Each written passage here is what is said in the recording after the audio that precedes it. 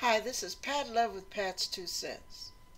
Listen, something happened tonight and I want to address it with the word.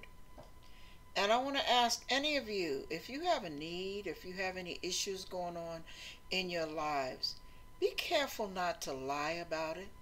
Now, I don't know if there was a lie taking place, but I opened my channel up to ask for people to bring an offering to one of our YouTubers who said they were in desperate need. Yet, when one of my other YouTubers clicked on, they pulled my coattail to the fact that they ended up on an LLC site.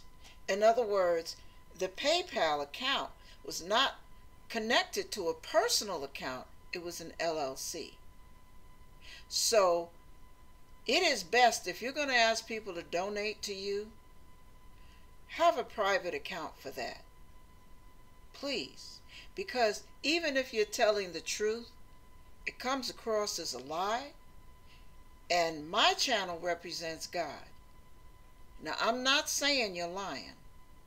All I'm saying is, please don't allow my channel to be misrepresenting a truth with a lie. Because I'm about God. I'm not about playing games with people's money. So I don't even get on and ask people to give me money. It'd be nice if they donate, but I don't ask it. So what I'm asking you is, if you ever have a need and you send me a message saying you have a need, let it be the truth. And I'm going to read this scripture and show you why. See, because we live in the dispensation of grace, forgiveness, and mercy, we think, I can do what I want and I can slide. But trust me, God has a payday. And you know how they used to say in the streets, don't write no check your behind can't cover. That's between you and God. Now listen to this warning. I'm saying this in love. I'm not angry. Listen to this. Acts chapter 5. But a certain man named Ananias, with Sapphira his wife, sold a possession and kept back part of the price, Pat's 2 cents, which in and of itself was okay.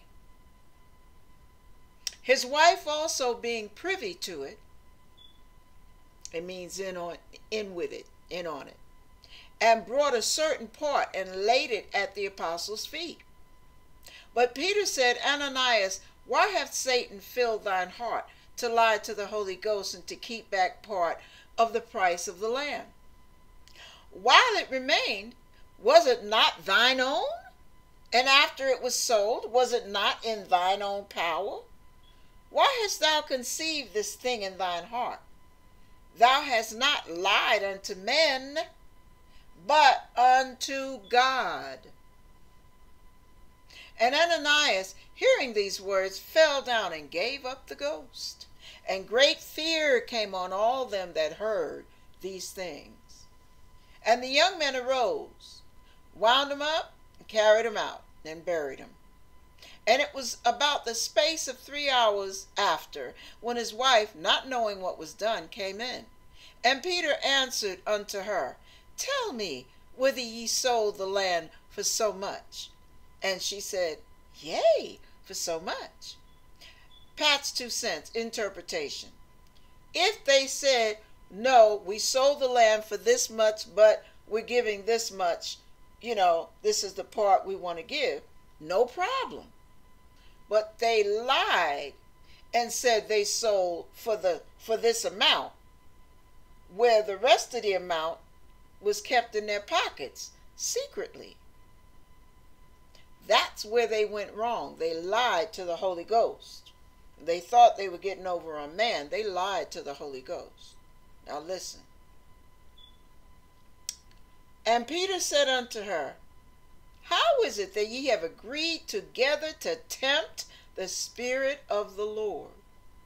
Behold, the feet of them which have buried thy husband are at the door, and shall carry thee out.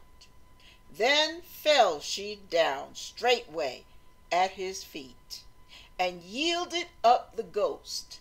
And the young men came in and found her dead, and carried her forth, buried her by her husband. I'm going to leave it at that. That speaks for itself.